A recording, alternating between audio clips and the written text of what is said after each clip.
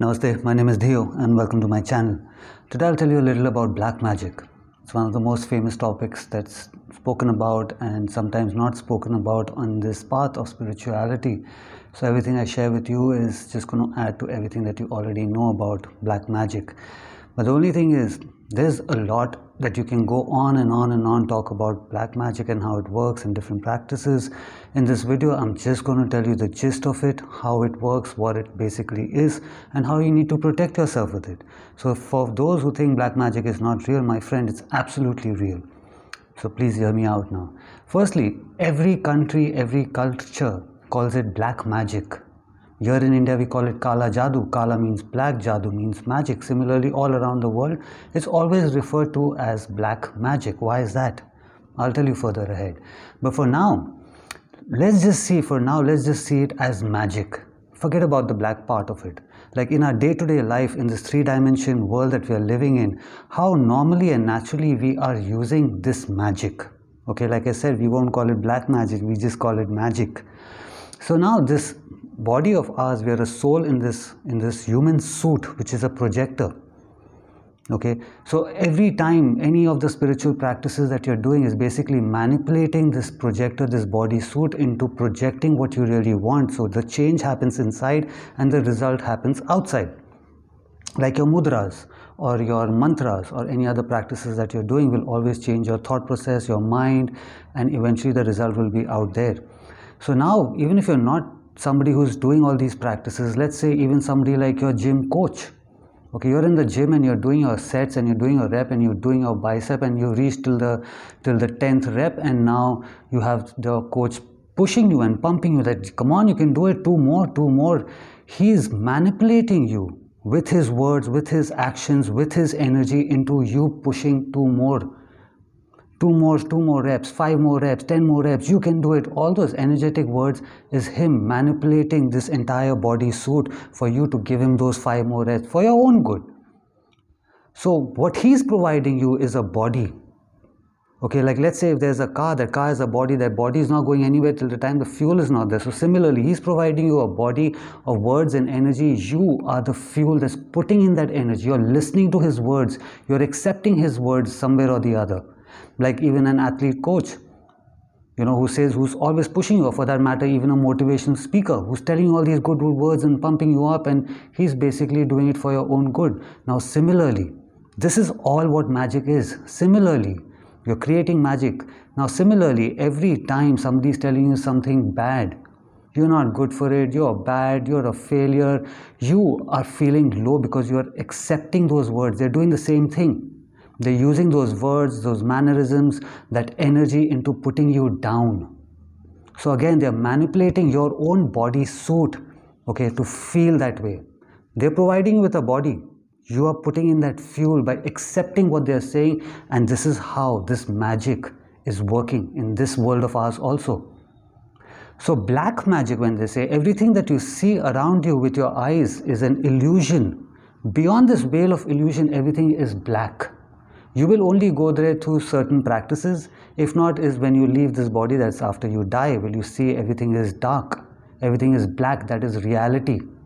So behind this veil, just behind me right now, behind this illusion, there's a dark world, there's a black world, where there are these coaches, where there are these motivational speakers who, let's say we call our angels, our guides, or some of them who are not really good, can do these things also for us.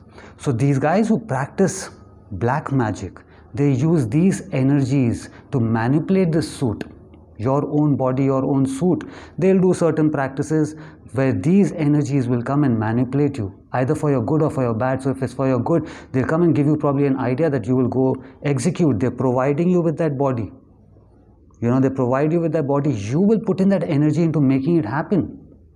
So similarly, when they want to do something bad to you, they will come and whisper it in this body suit of yours, through telepathically or through some other form of source. They will make sure that the message is passed where you start feeling like, yeah, something's really going wrong. And once, like I said, once they manipulate this suit, once they start changing it, your outer world can start changing. So the losses in your business, in your love life, in your health can also start getting affected by these energy forces telling you those things. So now similarly, some people start falling sick. They've manipulated in you believing everything that you eat you will throw up. Your body is hurting, your arm is hurting. Those pin that is being pricked on that doll is just an indication, pinpointing where they want that pain. That doll has nothing to do connected with you. These guys will come and say to you, they're manipulating in you believing that your arm is hurting. So similarly, when a coach in this world manipulates you in believing you can win this race and you will win it, and you're visualizing it, and there you start sprinting and you've achieved it, it's the same thing. So this bad coach on the other side in the black world over there is doing the same thing. So they will either do it for your good or for your bad. But what they do is they provide you with a body and you execute everything. So similarly, like when people give you a curse in earlier times, this was very, very known, giving a curse or a boon. A sadhu would give you a curse. He would just provide you that body, but you are now thinking about that curse again and again, that okay, this is what he's cursed me, that look, you're going to have a lot of financial losses. And there you go back home and you're constantly thinking. This thinking is adding fuel to that curse, otherwise it's nothing. Or for that good, for the boon that the sadhu gives you. Okay, you see how great you're going to become. You're going and you're thinking, look, I'm going to become great. That big sadhus told me, and your actions, your mannerism all change for you to now become great. So how do you stop black magic? How do you stop all of this? Now let's say in this world of ours, in this 3-dimension world, your gym instructor is telling you, come on, you can give me 2 more. You say, shut up, I don't want to. I'm happy with this. That's how you don't take his energy. The motivational speaker is saying, this is what you need to do, what you don't need to do, and no, you don't tell me, I know what to do. You're not taking in their energy. Your energy is there for yourself. That body they're providing, you're just rejecting it. No, I don't need your car. I'm happy walking. So similarly, when the black magic starts working, if you start getting that intuition that, something is going wrong, once you start acting on it, that becomes a fuel for it. So let's say if your personality is somebody who's really strong, these forces, these outside coaches cannot break into this bodysuit of yours because your personality is such. They will get somebody else. That information will come through somebody else that, you think somebody's done black magic on you because you've sneezed and you've fallen sick, for probably you've got fever, but this information will be brought to you. So when it happens, when it comes to you, either you keep thinking about it that, yeah, somebody's done, and this becomes the fuel, or you reject it completely. No, it's rubbish. But then you have to really reject it. You can't say, no, it's rubbish then, and go back home and start thinking about it, because that becomes the fuel. This is how black magic really works. It's called black, it's called Kala Jadoo. Black magic is because these coaches, these bad angels, whoever they are on the other side, these energies can manipulate us. So people who practice it, they know how to do it.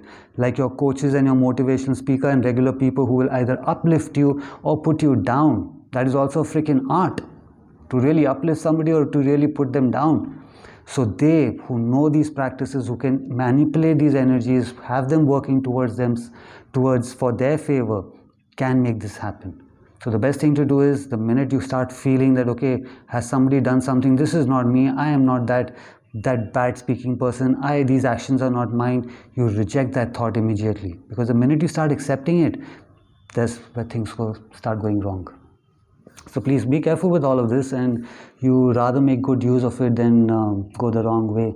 So if you like this video, give it a like, subscribe to my channel, and until I see you again, have a good life. Namaste.